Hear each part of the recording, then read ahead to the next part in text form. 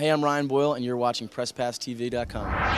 Hi, and welcome to PressPassTV.com. Thanks for joining us. I'm Morgan Page. 3 New York Red Bulls soccer players spend a large portion of their time together. They're roommates and good friends. They're representatives of the team's must-win and must-have-fun attitude. These guys help set the tone for the team as the leaders. In this next segment, we get to know who these guys really are and what makes them tick. Michael Artsis reports.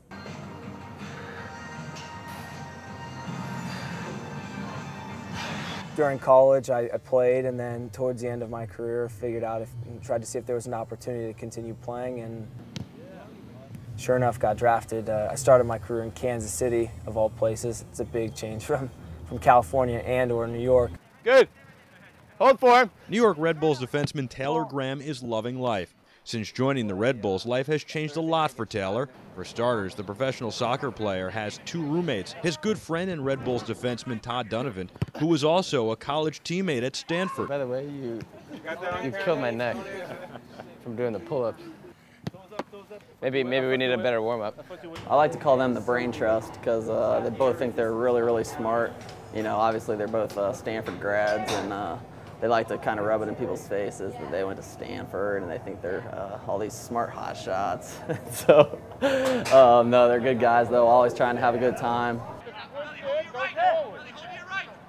And that would be the 3rd roommate, Red Bulls forward Seth Stammler. You know, we joke around, you know, about 90% of the day, just jabbing each other and giving each other a hard time, and you know, I think it makes it fun and you know, creating friendships at the same time. The 3 have become inseparable, and that is part of what is making life grand for Taylor. Start us off, my friend. You know, I think our team's lucky in the fact that we're surrounded by a lot of great guys. It hasn't always been like that in this organization or any professional environment, but it seems like this year we just have a great group of guys. Everyone, you know, likes to have fun, but then when it's time to get on the field and play, everyone knows it's time to be serious and go out there and get wins.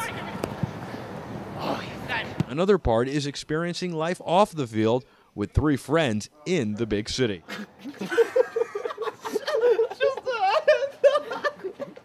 It's been a dream. I mean, I do what I love to do every single day, and I have the free time to take advantage of all the other things I like to do, whether it's hit golf balls or go in the city and see live music or just go exploring. It's the best.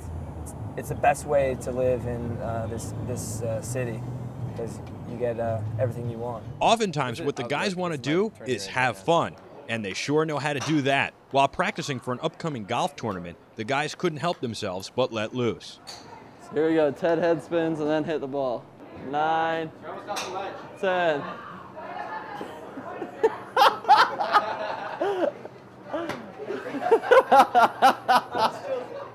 Nine. 10, hit it.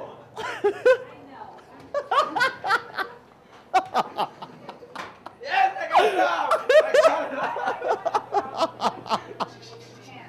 I can't even. 9, 10, hit it.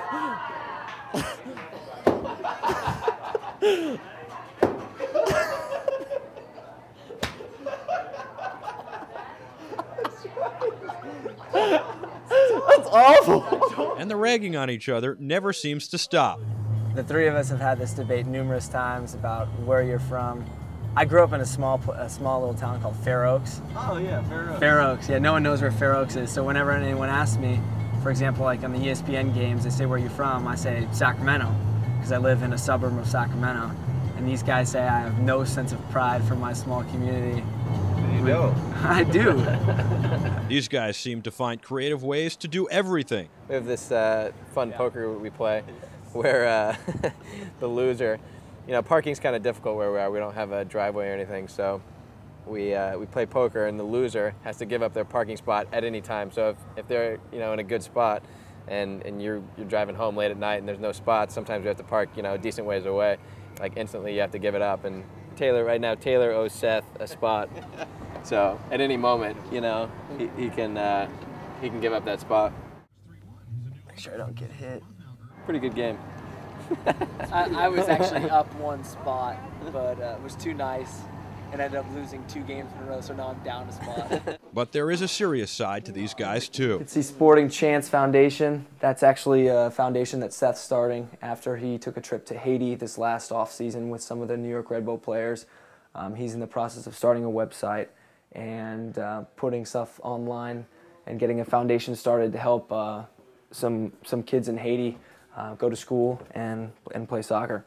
And they never seem to forget how far they've come and that they're living the dream. I think you always kind of dream of that. You always dream of being a professional athlete, but you know the chances of it happening are slim to none. So, you know, from my perspective, it was always, you know, I got good advice. You know, do your schoolwork, get through that, and if things work out and you have a chance to play, then go for it. So you kind of take a two-pronged approach. It's a little different than in Europe. You know, guys in Europe, when you turn 18 and you finish high school, you either turn pro or you go to college. It's not both, and we kind of get the luxury of both. So, you know, it's a different system, and it works out well for us because if, you know, 99% of the people don't get that chance, they have school to fall back on. It's a lot of fun. It's something obvious I always dreamt about when I was a kid. You know, didn't know whether it was actually going to come true or not. I actually started playing when I was 5. My parents just happened to sign me up for a rec league in our hometown of Gahanna, Ohio, and from there kind of just stuck and enjoyed playing. And my parents didn't want me playing football, getting beat up, so soccer was their choice. I walked on at the University of Maryland. Coach was good enough, or nice enough, to give me a chance, and you know, progressed from there until my senior year. There started to be a little bit more of a buzz, and you know, then it started looking like maybe professional soccer and living out that dream was a possibility. And so, you know, I'm very grateful to this day just to have had the chance to play in college and get an education through soccer, let alone make a living doing it. And while many play soccer growing up, these guys say the transition to the pros has been the biggest challenge. Every day of practice is tough, and that's the biggest difference from college to the pros is that, you know, every day you have to be on, you have to be, you know, on top of your game, or else someone's there ready to take your spot, and if that happens, that's your career and your livelihood. So, you know, it's important stuff. So every day is a big day out there for us. Everything's pretty much spontaneous. I mean, there's definitely repetition things that you go over in practice, but for the most part, you can't drop a play. Everything you have to react to on, you know, on your own time. You have to read a given situation and respond accordingly. There's no timeouts. There's no real set plays besides on, you know, set pieces. We're doing this like following us around, the 3 of us, like day in the life of soccer. Oh God! So they they came with us today. It's pretty fun. You? Yeah, all people I know. So I thought they wanted a soccer ball. Yeah. No, I'm just one of the tripod. They're following Seth and Todd around. Hang out with some of the New York Red Bulls. Michael Artsis, PressPassTV.com. We hope you enjoyed that segment. For more behind-the-scenes action, check out our website at PressPassTV.com or see our YouTube page at youtube.com/PressPass. We're updating stories daily. I'm Morgan Page for everyone here at PressPass. Thanks for joining us. Bye.